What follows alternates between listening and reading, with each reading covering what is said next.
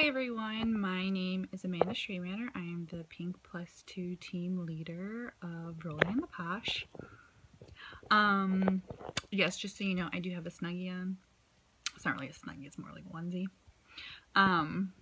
But I wanted to do a little bit of a training to just give you guys some tips about doing a Facebook party. So some things that have worked for me and some things that have not. I've done multiple different types of Facebook parties. I actually don't do a lot of in-home parties. They just don't work for me. Online parties are where I get majority of my sales. I get my VIPs. I've even gotten some recruits. So I kind of just want to start with games. Games are honestly where it's at. People love playing games. They like participating. They like the competition aspect of it. And they love winning free posh. Anything free. So I would say make sure you have a few games planned. And make sure they're more of the ones where they have to participate a little bit more. Not necessarily just the guessing games. Sometimes I actually don't get a lot of participation on those, but like the ones with the scavenger hunts, I get a ton of participation on those. Those are very, very fun. But I also wanted to talk about which type of Facebook parties work. So I've done a week-long one, I've done a 2-week-long one, and then I've done ones where they're only like a week and a half, and then on like a Tuesday or a Thursday night, there's a live. I do a 1-hour live portion. Not necessarily like Facebook Live, but I'm posting live almost like every 5 minutes. I'm posting something.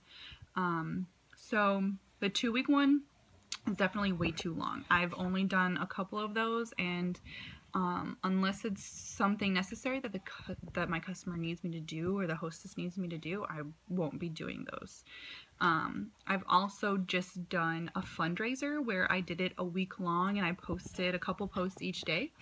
Because it was a fundraiser, I did get orders from it, but there wasn't much engagement. So I would suggest that you do a week and a half, and then you do a live portion. The live portion is a call to action. It actually gets the customer or the people who are coming to the party, they know that there's a certain time that they have to be. They can tune in each day to some of the little posts you have leading up to the 1 hour where you're really going to go through all the products. You're going to tell them your favorites. Though that's gold for me. That's where everything works. I get the most participation. People who actually haven't even viewed the posts from before come that night because they know that that's the live portion, and I'll be able to answer right away, and they'll see what other people are asking. I mean, that's the night. And I also do an exclusive deal just for that night. I don't do exclusive deals for the party. I do exclusive deals just for that night. So they have to tune in and order that night to be eligible for the exclusive deal. So to me, there's a lot of call to action there, and that's where everybody, it gets the attention. So I would say just, if you need to do a longer Facebook party, then do a longer Facebook party. But for me, my sweet spot is doing the week and a half and having a 1-hour live portion on a Tuesday or a Thursday night. I try to stay away from Mondays and Fridays and the weekends. I mean, even doing maybe a Wednesday is okay, but I majority of the time do it on a Thursday. It's kind of like that lull day. Most people are home, not really doing, much. They don't have anything planned. They're kind of just laying back and ready for the weekend. So that's why Thursdays is usually what I choose. And even the hostess choose it too. I ask them if they'd rather have another day. So I would just make sure you have a lot of games planned. And obviously the prizes don't have to be big prizes. You can do a lip balm, you can do a bath salt, you can do a deluxe sample package or bundle. You know, it doesn't have to be anything that just, you know, you're not giving away full-size product. You don't have to do that. Or you can also do just where an RSVP sort of.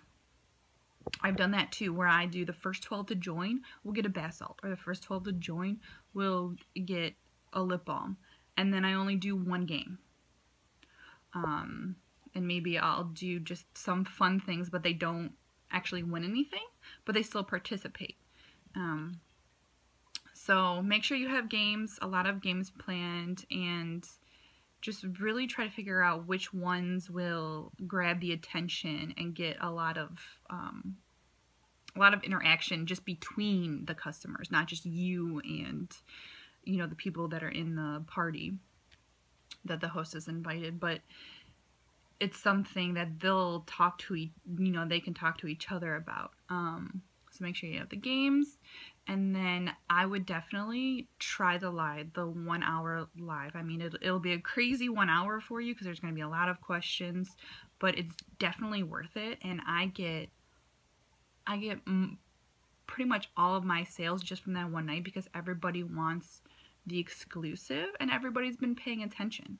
And even if they don't, I always keep it open a couple days after. So if you have any questions about what else I do in my Facebook parties, but I thrive on Facebook parties. I don't really do much in-home. They don't really, or even just the vendor events, they don't really garner enough for me. People like to be at home. They like to be comfortable doing their own thing, being able to tune in when they want to. So if you have any questions, just let me know. Thanks.